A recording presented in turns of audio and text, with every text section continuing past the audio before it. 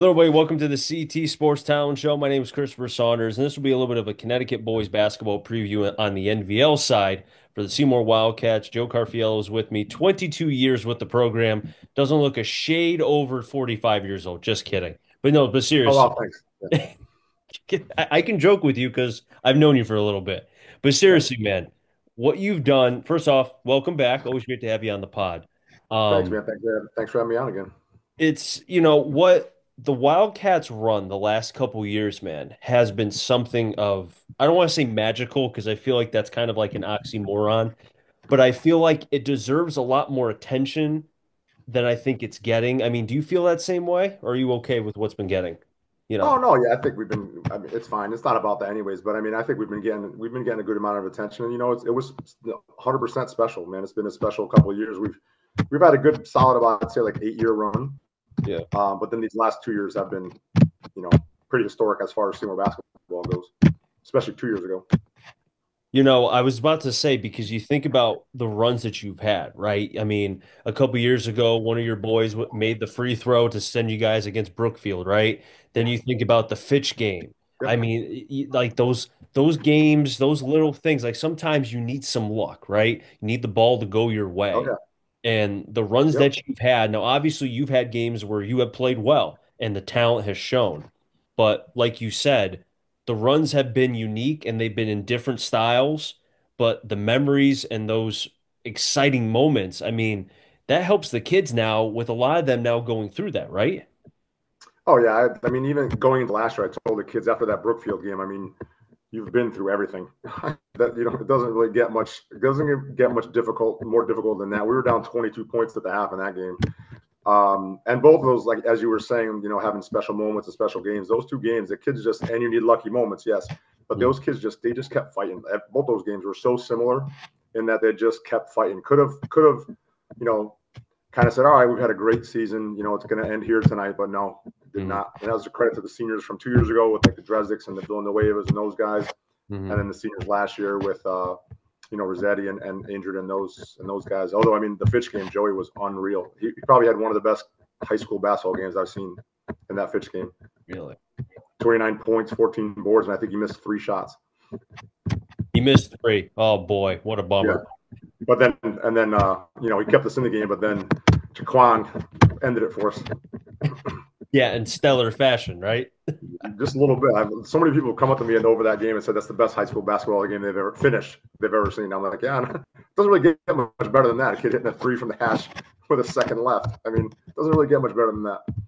I got to tell you though, the Career Academy game, I think Ronan would give you a little bit of an argument there with that one against Darien.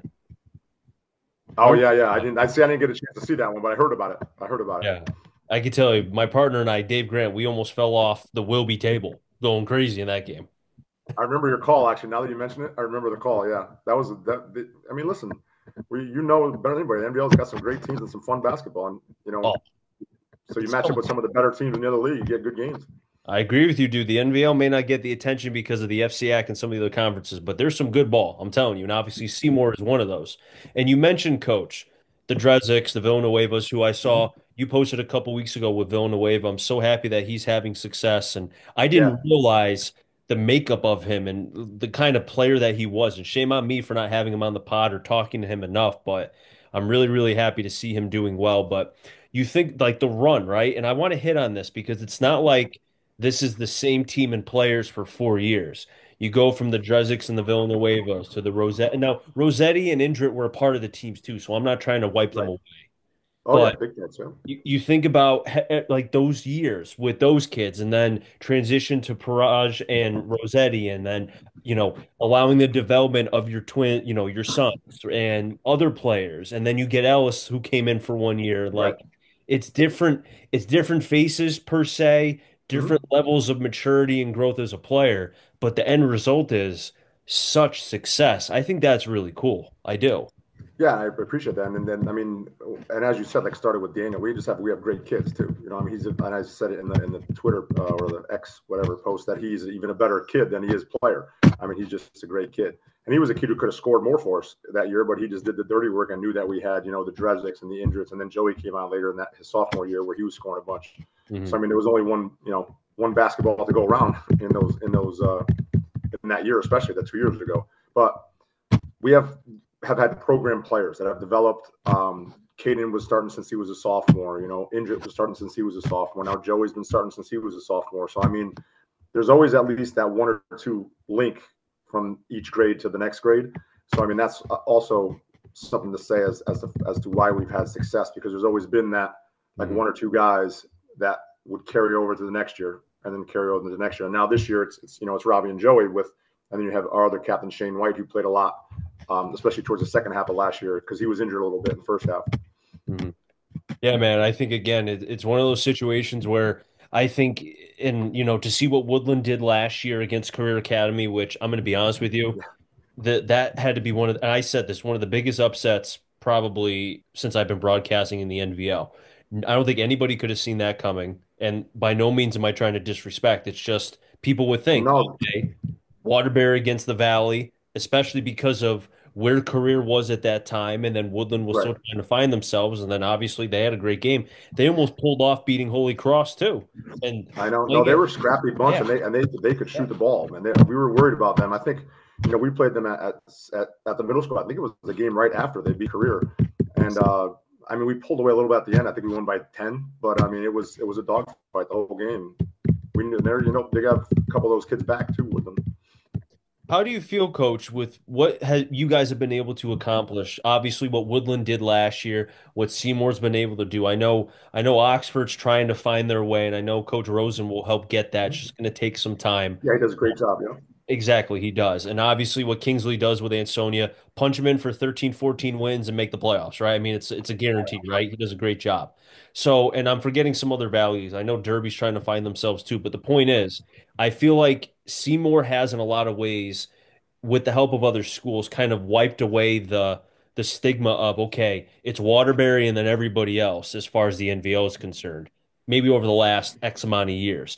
Now the Valley, in terms Yeah, of the outside, you guys have come to the party and you've made some noise. You've kind of muddied up the ground a little bit, the rug. You know what I'm saying? yeah. No, and it's funny you said that because I was going to mention that when you started talking about the coaches and the NVL and the city and all that. That's one of my, I guess I could say, favorite things over the last 4, 5, 6 years is that we've gone on now to where we've beaten the WCAs, we've beaten the Crosby in the NVL tournament. We hung with Career the year they won the state tournament in the semifinals. I think we lost by 8 or 9. Mhm.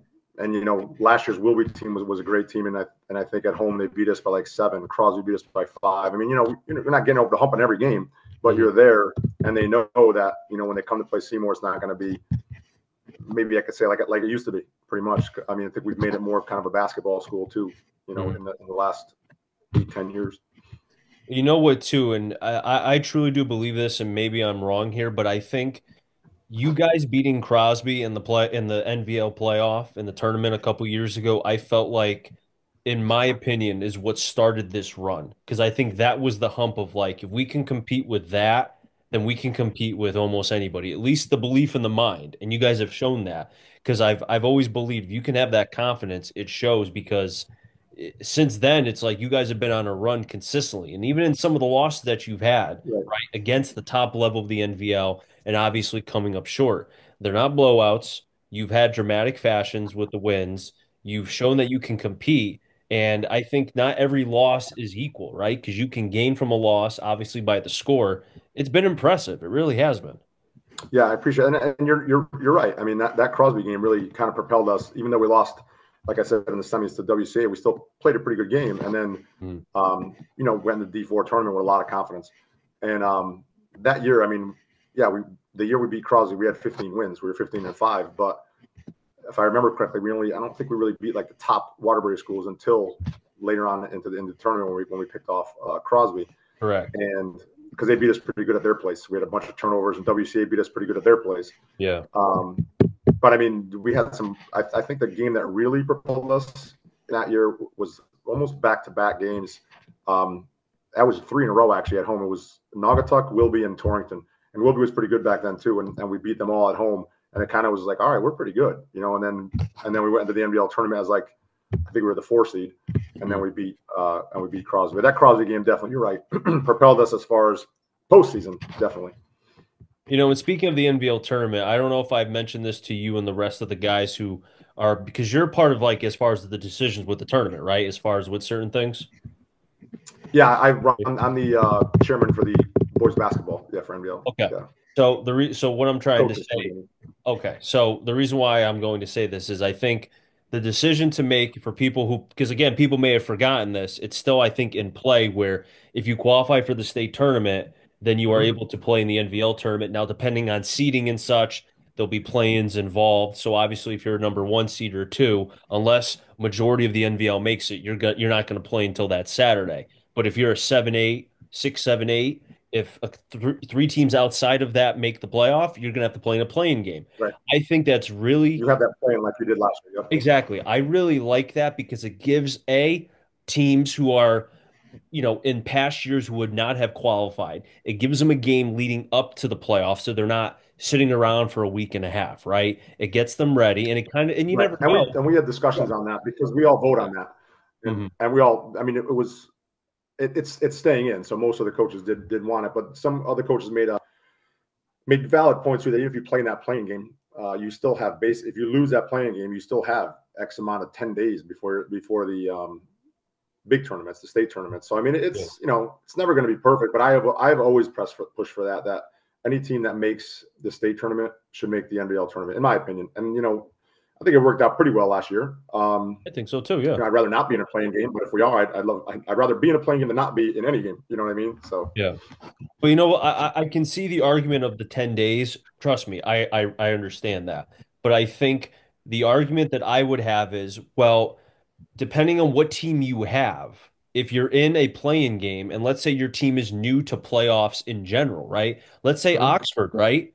Oxford Right, has not been to the playoff in how many years for the first time in school history when Rosen took over, right? right. Let's say they make the playoffs, but they have to play in a playing game. I think Rosen would be thrilled to see his team compete in a playing game just to see how they respond because Yeah, without question. yeah, That's a great point. Yeah, that's a very good point. Just to have some kind of getting your feet wet into postseason play, without a doubt, is going to be beneficial to teams that maybe don't have that kind of experience. yeah, or even like a Woolkit. I know Gene Petrucci's been telling me he's high on his kids. I know they had a little bit of a low last year. They can come out and if they won enough games and qualified, right? I mean, I think and again, if they play terrible in the playing game, Rosen, Gene Petrucci, whoever could say, hey, you guys obviously did not play well, but now they can build on that because you know what? They have one more game rather than have that game be in the playoff and then they're one and done, you know? Yeah, no, that's a very good point. And yeah, I mean, again, if I was in the shoes of a team that had a very young, we're not young this year, but if I had a very young team that didn't have a lot of experience in the playoffs, I would definitely want that playing game just to kind of get their feet wet, like you're saying, basically. No Yeah, question. man, it's awesome. It really is to be able to see that for sure. And hopefully things can continue with that. Now before I let you go, coach, I appreciate I you don't see coming that on. going anywhere. What happened? I said I don't see that going anywhere for a while at least. The whole playing thing. I think it'll probably stay in effect for a little bit. All right, good. That makes me happy. Not that it matters because who cares what I think. Yeah, So, coach, before I let you go, and I appreciate you coming on, what can people expect from this team? I know you mentioned some of the names and such, but what can people expect in general from the Wildcats this year? So this is a group. I was telling them yesterday I have to meet the coaches tonight with the parents and all this. I'm going to be very sad after this year. This is a group that obviously, because my kids are there, was a group that I've coached and been with for many, many years since they were little kids. Hmm. So they're going to be well schooled in what we do because they've known it now for years. We're a very senior laden team. I think this is the first year that I can remember that I'm going to be starting 5 seniors. And then we have Anthony Cortello as our lone junior really coming off the bench for right now. But, obviously things change. So this year's team is going to be, I think it'll be fun to watch, up and down the court. We've got a lot of two-way players. So that's important. You always hear the term two-way players in the NBA and all. We definitely have a lot of two-way players this year. So that makes it easier. It's not a kid that's going to, score 16. It's not. I mean, Joey's going to be our leading scorer. You would think he's going to get a lot of shots, but he's not a kid that's going to take it off on the defensive end. He really does play just as hard on the defensive end. And you have every kid is like that on our team. So I mean, that's important because you will have. I've had them in the past. You'll have players that kind of leak to the offensive end, and then maybe aren't taking defense as serious. Mhm. I don't see that at all in this team. I was just thinking too, and I think Joey has an opportunity to be one of the better players in the NVL this year. I think 1-2, 1A, 1B, right? And Mm-hmm. I think when you think about what he can do on both sides, if there's any way to have the supporting cast help him defensively a little bit where he doesn't have to exert as much energy, imagine what he could score on the offensive end with that saved energy, you know? Right. I mean, and they will. Like, I mean, Robbie's our dog on defense. Robbie's a dog on defense. So he's Oh, yeah, yeah. he's a pest. And then you have Logan Hamilton, who had a really good JV last year, who also is a pest on defense. Shane White plays very hard. He's 6'1", doesn't weigh all that much, but he plays a lot stronger and bigger than he is. As the same Mhm. thing with like Jake George, who is a football player, plays for Yep. us. So I mean, Yep. there's a lot of kids that we have that are definitely going to help on the defensive end. It's not just going to be a one or two guy show over there. But hey, I'm looking forward to being able to see Seymour quite a bit for both the live stream and also for the radio. I'm looking forward to it, Coach. Don, appreciate you having me on. Always good to talk. Always. I wrap things up in the CT Sports Talent Show. Next time, stay safe. Remember, CT stands for Canada Get Out. I'm sure you find them all. Enjoy the rest of your day, everybody, and be well.